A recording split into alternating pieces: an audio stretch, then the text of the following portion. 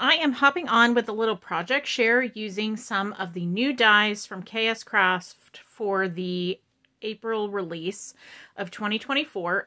These dies were sent to me for free. I'm on the design team, and they sent these to me in exchange for me sharing them with you and also giving you some inspiration on how you could use them.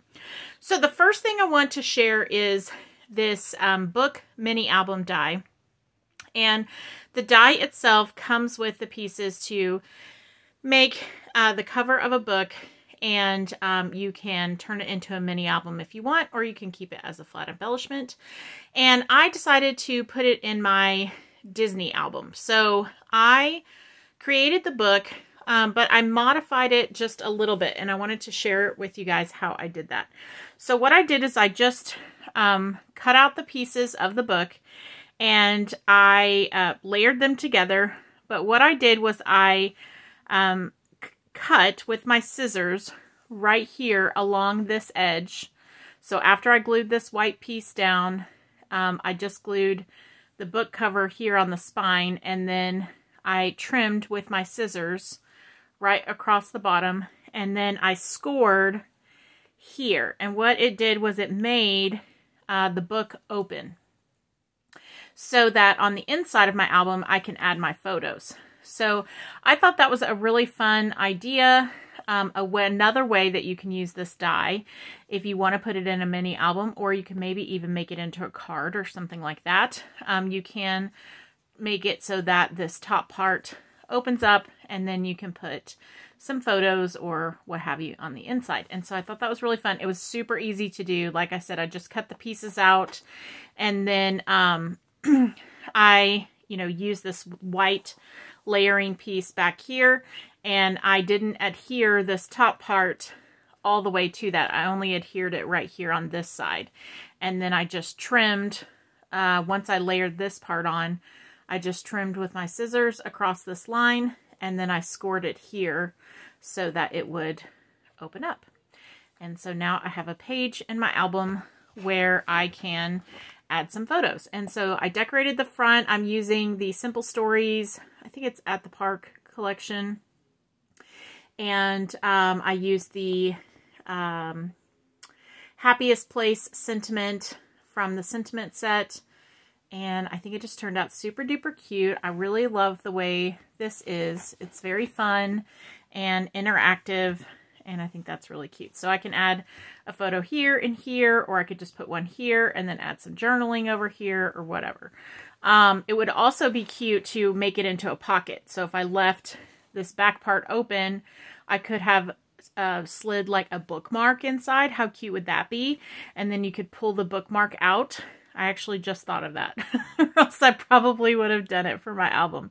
But that would be really cute if you create a little pocket there and then added a bookmark at the top. That would be really fun with like a little tassel and everything. That would be really cute. So yeah, so that's what I created using the book mini album die. Okay, and then I shared some of these things a little bit in my unboxing video, but I've now used them to create actual embellishments and things. So I just took these ice creams and added bows to them and a little white gel pen, and made them into little embellishments. And then I packaged them up using this bag topper die from last month's release. And then I used the little bow here that came out this month. And then I've got the happy sentiment, and then I had this little sticker in my stash that says hello. So it just says happy hello across the top on the bag topper. And I think that turned out really sweet. I love this bag topper because you can use it for any occasion. And there, it comes in 3 different sizes. So there's a large, medium, and small. And this is the medium one. And so it's really great and versatile. Perfect, perfect. And I'll link everything in the description box below if you want to check it out. I also created these word clusters.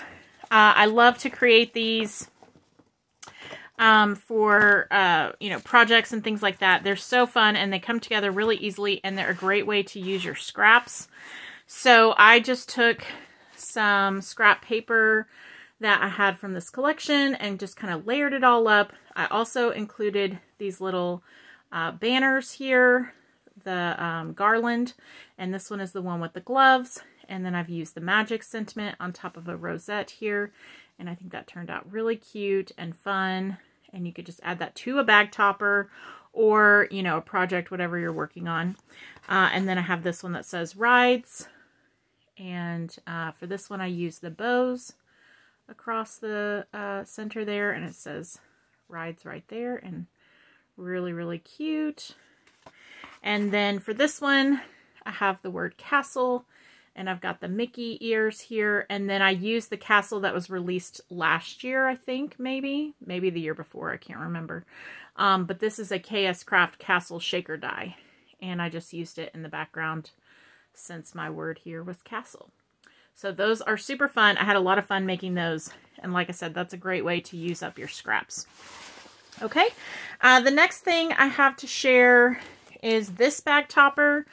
This is the one that says Magical Times, and I had already kind of shared this in my last video, but I did add a little bow and this little glove cabochon here at the top, which I think is super cute. And then I just put one of those little tiny black paper clips on here to hold it closed, and then I can attach it to a bag. And I think that is such a fun bag topper. So cute. Really, really perfect. And then let's see, what else did I create here? I've got this little bag that I made. This is using the Easter bag set that came out, I think, a couple releases ago.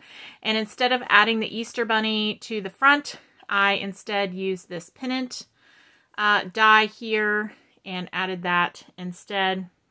And then I've got this dream word across the center of that and a couple little beads dangling off the side and a little fuzzy pom-pom. And this is just like one of those stir sticks for your coffee. I like those because they're kind of low profile. And yeah, I think that turned out super cute. And got the inside lined. This paper on the inside is from Doodlebug. So I've got two different collections mixed here. I've got the Simple Stories and then the Doodlebug on the inside. But they go together pretty well. So yeah, that's a fun little bag. That'd be perfect for like a birthday present or something like that. And then the last thing I have to share, which is really fun, is this castle die. So I put this together, and this was a lot of fun to create. This would be so cute for a little party. You could fill it with candies. You could use it as a centerpiece. You could give it as a gift. Cute for swaps. It would be cute to do it in like a little princess theme as well. You could do all kinds of themes, but I was kind of keeping with a, you know, theme park type theme here. So I created this part here, this castle, and then these two towers, and then I actually glued mine together, so it's all one piece. So I glued those together. The lid does come off of these, and then I lined the inside with this polka dot paper. And then in the center, this part opens as well. And let me take these lids off, and you can put some goodies inside of there. And you can fit a ton of stuff in this box. If you had a swap to do, this would be a great swap box because you could fit probably quite a bit of stuff in here. The only thing is these are a little narrow, so whatever you're putting in here would have to be the right size to fit in these. But you could fill this up with all kinds of fun stuff. So yeah, that was really fun little project, and it came together really quick and easy. Once I kind of figured out what I was doing, then it was pretty fast to put together. So yeah, really fun.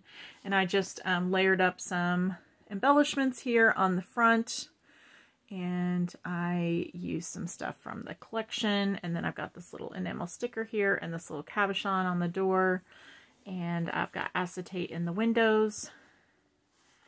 And I think it's really fun and really cute, and I really enjoyed creating it.